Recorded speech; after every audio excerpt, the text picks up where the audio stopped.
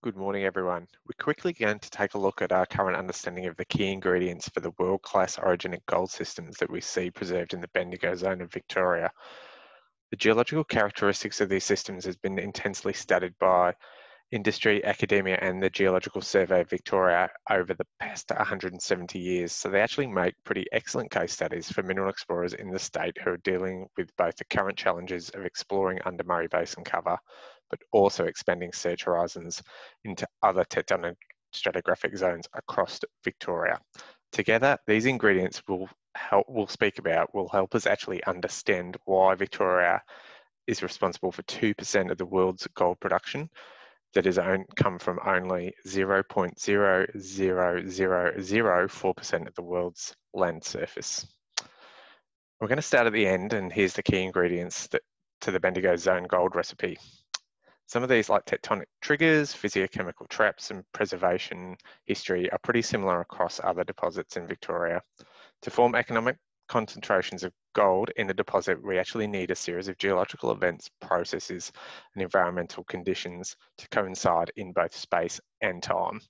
We've got evidence in Victoria that gold was mobile and became concentrated during at least 3 phases of orogenesis and deformation related to transient 45 and 380 MA.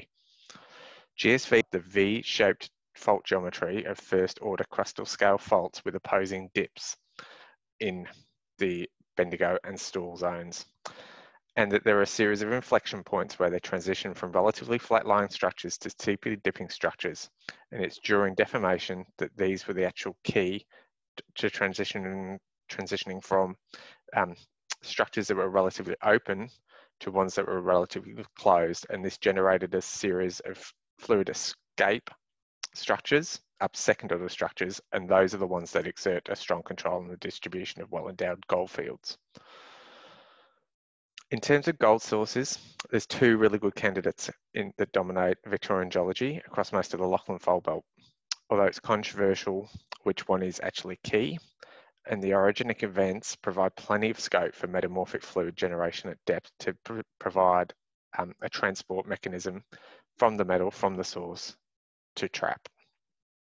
At the deposit scale, we see that physiochemical traps for mineralization occur where they're relatively flat portions of faults intersect with fold axes, and these represent dilational sites during transpression and compression.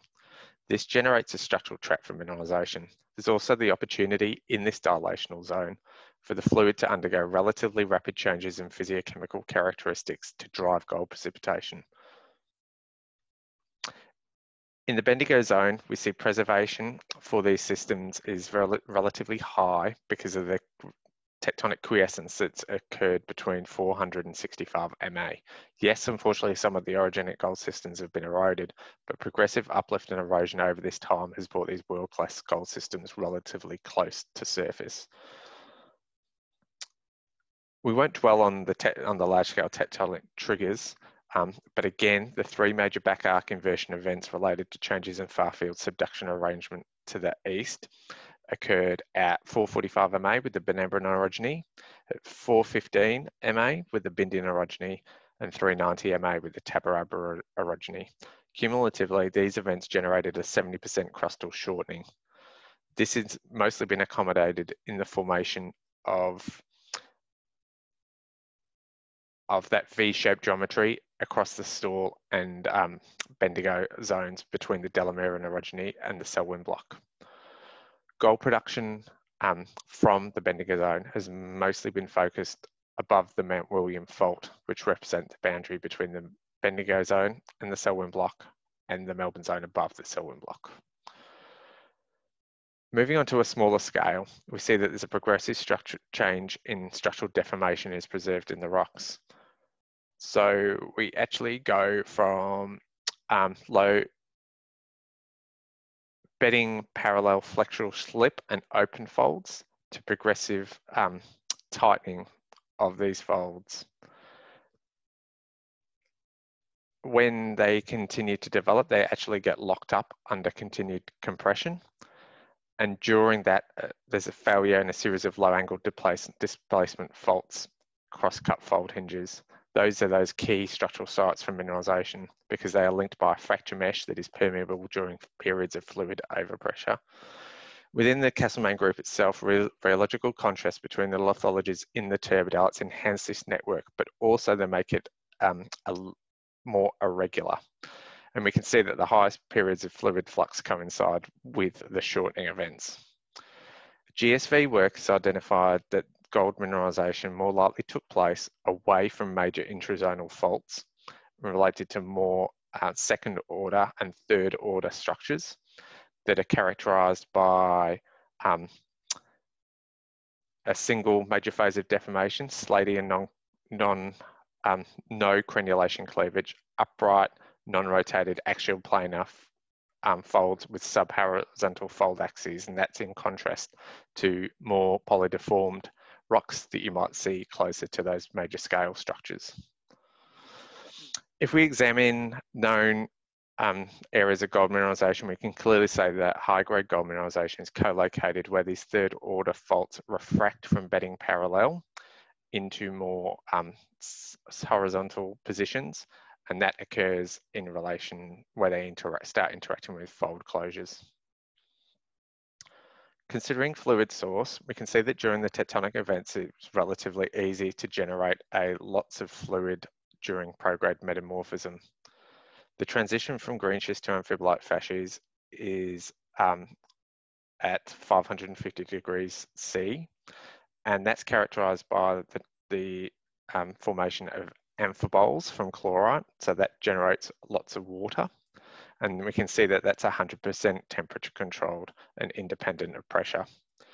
So it's pretty easy to consider how under these temperature conditions, we can generate voluminous, aqueous, low salinity fluids.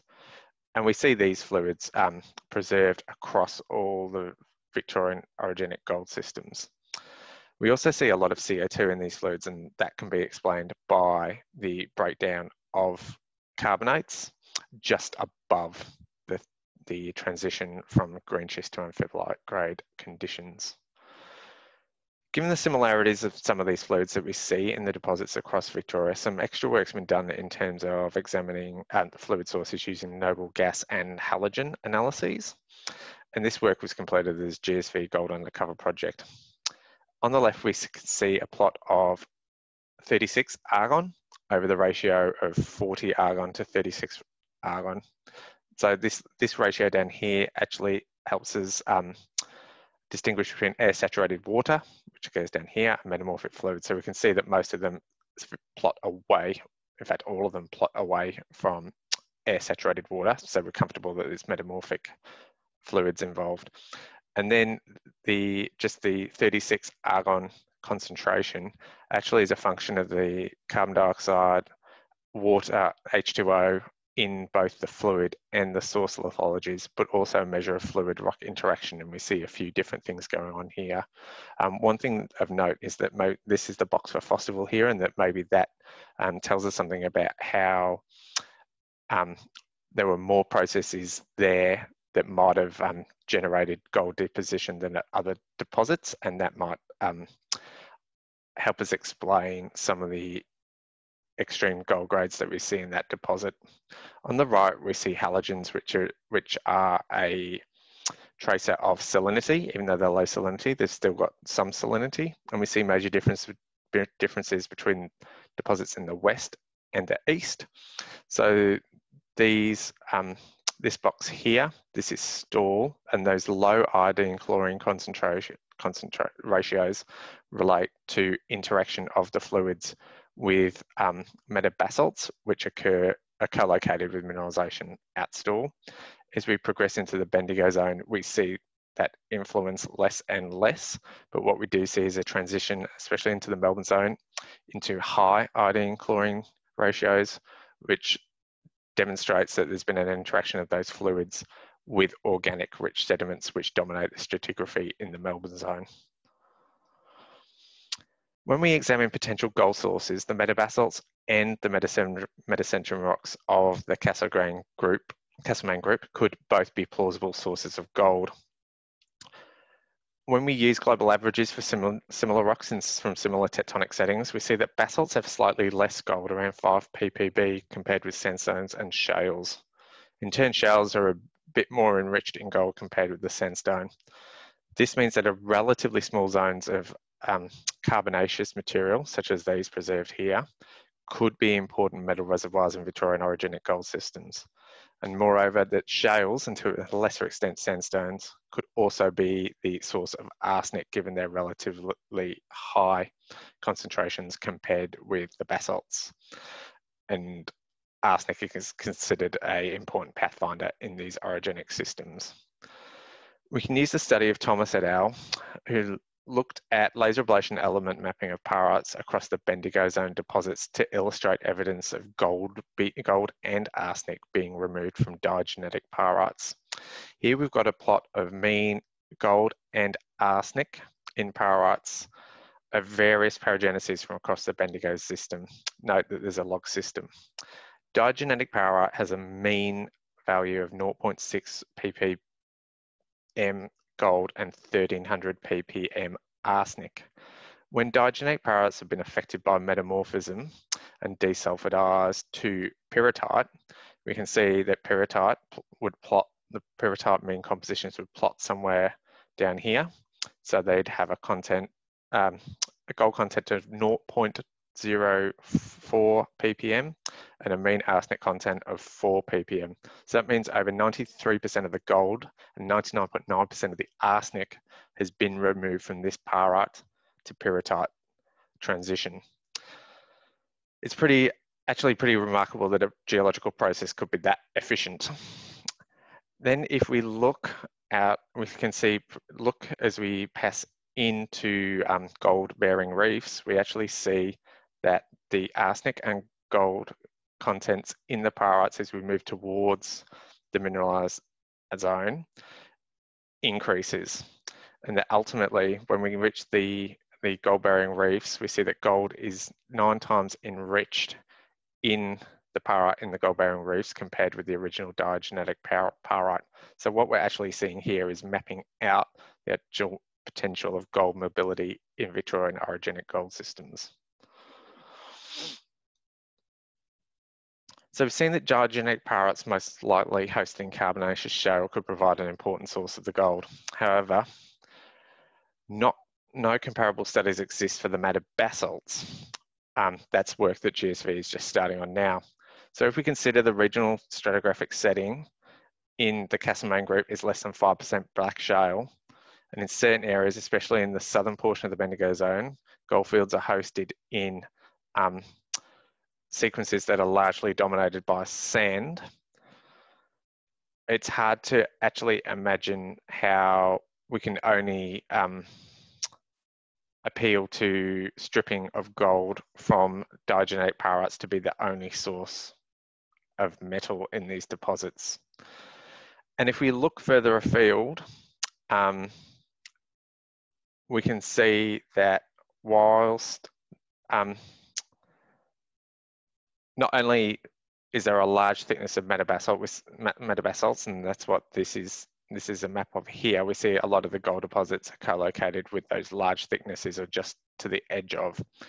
When we also compare the stratigraphy in the Castlemaine group with that of the Melbourne zone and the Tabarabra zone, which have had far less historic gold production, we can actually see that there's the stratigraphy there is almost completely dominated by black shales. So that's something we're having to work through, that does that order of magnitude less historic gold production, does that relate to the relatively underexplored nature of the Tabarabra zone, or does it relate to differences like things in metamorphic grade and availability of fluids? Sulfur is considered key in the orogenic gold systems because it's widely considered that gold is transported in these systems by sulfide and bisulfide complexes, and that can explain the lack of base metals in these systems because those will be transported by chloride complexes. If we recall that the major fluid release is temperature dependent and occurs at the green schist to amphibolite metamorphic grade transition, and that's associated with the desulfidization of pyrite to pyrrhotite, also occurs around this temperature. We can see that that's probably also providing the likely source of sulfur in these systems. We can see, if we look on here, this is the bulk sulfide signatures for orogenic gold systems across Victoria. And we can see that they range from +5 to -5 per mil. And that's pretty typical as either being sourced from diagenetic sulfides and or magmatic rocks. So we can't really distinguish between either one. If we look on the right-hand side, we can look at the work of Tompkins et al., who looked at the sulfur mobility windows for peelites under a range of PT conditions and metabasalts as well. And we can see there's a much larger range of sulfur producing window in there, which might point to the Castlemaine group being the more likely source of sulfur. In simple terms, gold is precipitated in those structural traps that generate rapid physiochemical changes that are brought around by rapid depressurization. But what does that rapid depressurization drive in terms of PT conditions, but also other physiochemical parameters that may generate gold precipitation? On the bottom left here, we have an FO2 pH slide. We see that gold is most soluble under near neutral pH, just below the sulfate boundary, and across both sulfide and bisulfide complex stability fields. If we look at how tightly packed these contours are, we see the quickest way to form gold is an increase, to precipitate gold is an increase in FO2. But we don't see a bunch of sulfates preserved in the systems in Victoria, unlike deposits elsewhere. So in terms of other changes, near neutral pH can shift in both directions to generate gold precipitation. And we can also see temperature drops, such as here. It's really hard to transport gold in sulfide or bisulfide complexes below 200 degrees C. We can also see that simple decreases in sulfide complexes in activity can also precipitate gold. We can precipitate through pyrite formation, and we can also precipitate through chemisorption reactions that slightly lower the FO2 and generate arsenopyrite hosted gold. In addition, we can look at the rocks to actually understand what is happening in the sites of gold precipitation. We can see phase separation as evidenced in fluid inclusions in liquid vapor ratios, the CO2 content of the fluids. So CO2 mixing in these dilation sites would lower the pH and make gold bearing complexes unstable. And similarly, the fluid could interact with a reductant through wall rock reactions in order to allow gold to precipitate. And we can examine the likely scenarios that are important for Victorian orogenic systems by actually looking at the rocks for clues. And we can see that high aluminium phengitic muscovite associated with quartz pyrite assemblages across gold systems in Victoria are seen in this sodium aluminium, potassium aluminium plot.